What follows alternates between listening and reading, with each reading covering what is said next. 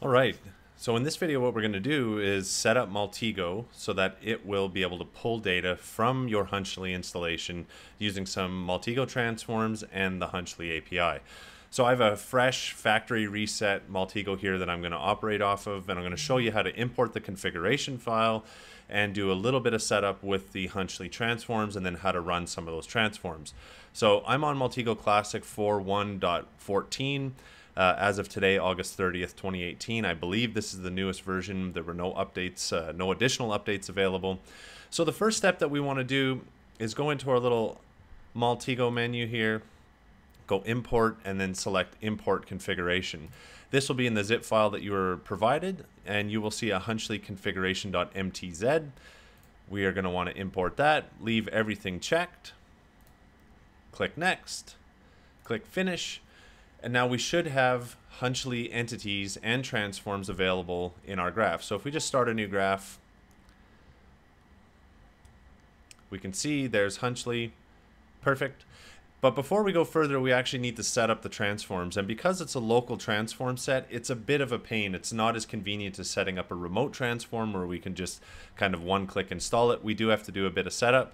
So click on the transforms ribbon at the top here, and click on Transform Manager. Now the easiest thing to do here is just to simply filter on Hunchly. You're going to see all of the local transforms for Hunchly. Click on the top one, and what we need to adjust is this working directory right here. So what I recommend you do is adjust it once.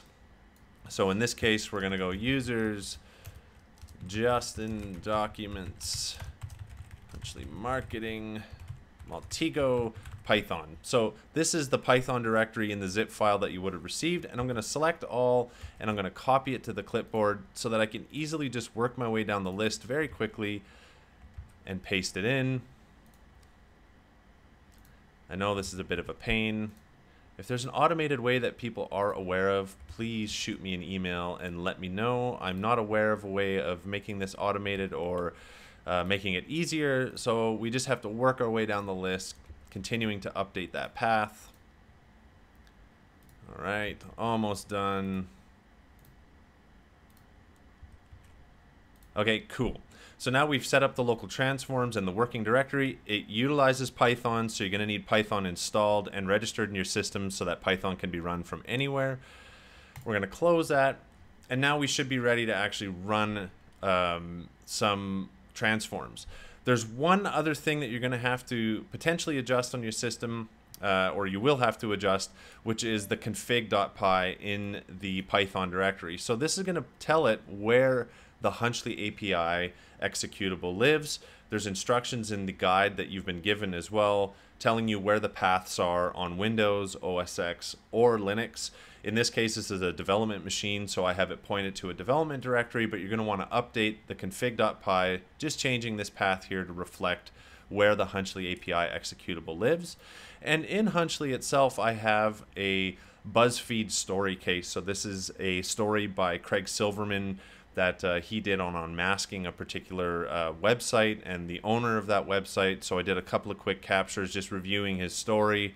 So BuzzFeed story is the name of the case. So what we're going to do is we're going to drag the Hunchly case out onto the graph, and we're going to say BuzzFeed story.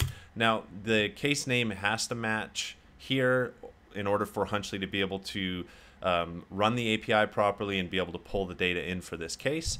And there's a few things we can do. So for one, we can go into all transforms and we can say get Hunchly pages. This is going to pull in all of the pages that were in that case, and these are Hunchly page entities. So you can convert them to websites or URLs in Maltego if you like. And we can retrieve other data such as all of the photos that were automatically extracted in a case. These are not your tagged photos. These are all of the photos that were extracted. You can also get the EXIF metadata from them. You can pull in selector hits, or a quick way of doing this is to just simply select your Hunchly case in Maltego, and in the machines tab here you can see we have a Hunchly full case extraction machine which we can run, and this is going to iterate over the case every one of the pages and start pulling in data including all of the photos and selector hits. We can see the graph expanding here. This is a very small case, so there's only about 13 pages captured at this time, but you can see all of the data that it's collecting.